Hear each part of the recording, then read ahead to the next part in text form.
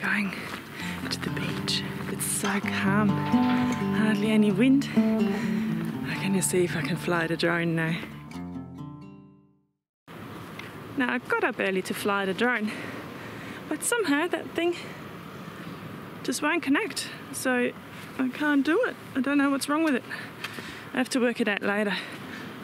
I'm not gonna let this day be ruined by it though. I'm gonna go on a nice little morning stroll instead. Look how blue the water is.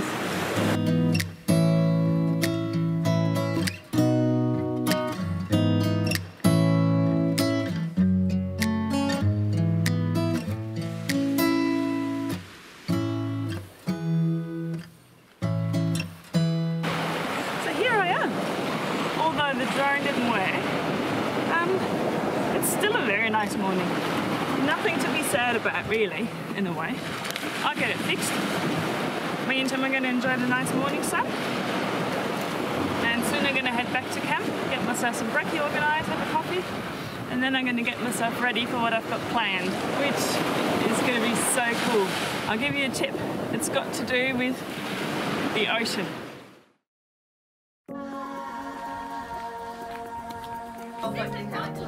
Hi, welcome aboard. Come on down. Australian sea lions are only found in WA down to South Australia.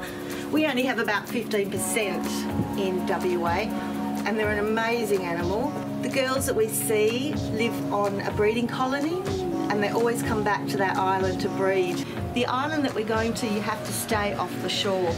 It's just so that we don't disturb the sea lions. Now, they're completely wild, and they make the choice to come up to us to swim. We don't feed them, we don't entice them. If I could ask everyone to just please don't touch the sea lions. It's really tempting because they're so amazing, but just keep your hands to yourself and they will come right up to you. Got my wetsuit on. I see here it's crying for its mum.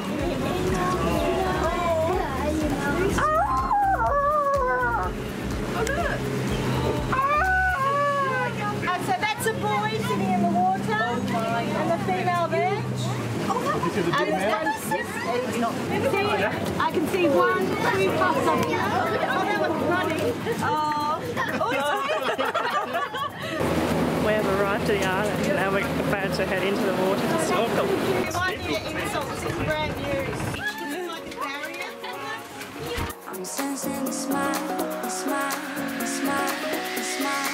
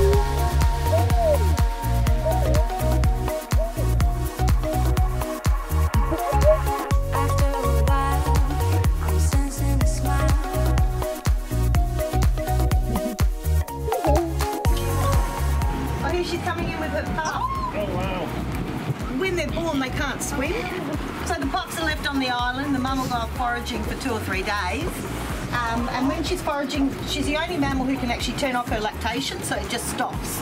And then when she comes back on, the pups will call out, and she'll know her own pup from smell, from what it looks like, and from what it sounds like. I'm sensing a smile.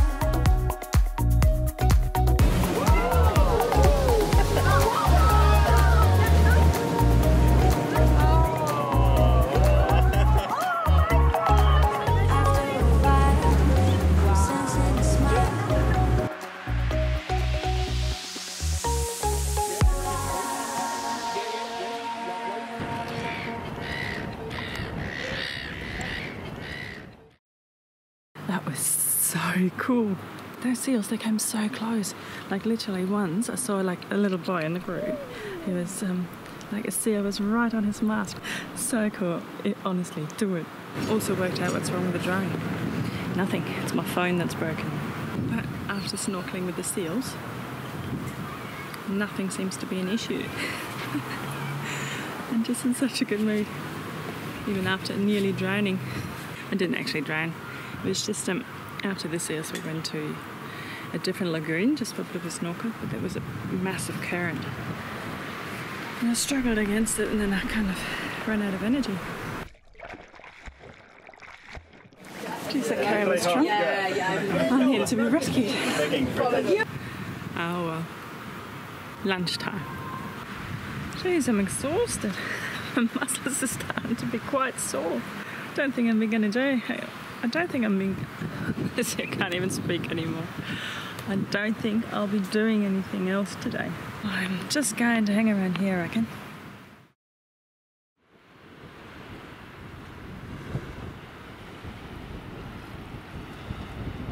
I found my way back outdoors again. Back down by the beach. The sun is about to set soon. I'm going for a little stroll. Alrighty, so this is it for today. Give us a thumbs up if you enjoyed today's episode. And subscribe to the channel. And if you have any questions about snorkeling with sea lions, just put them in the comments below and I'll try to answer them, yeah? Alright. Cheers!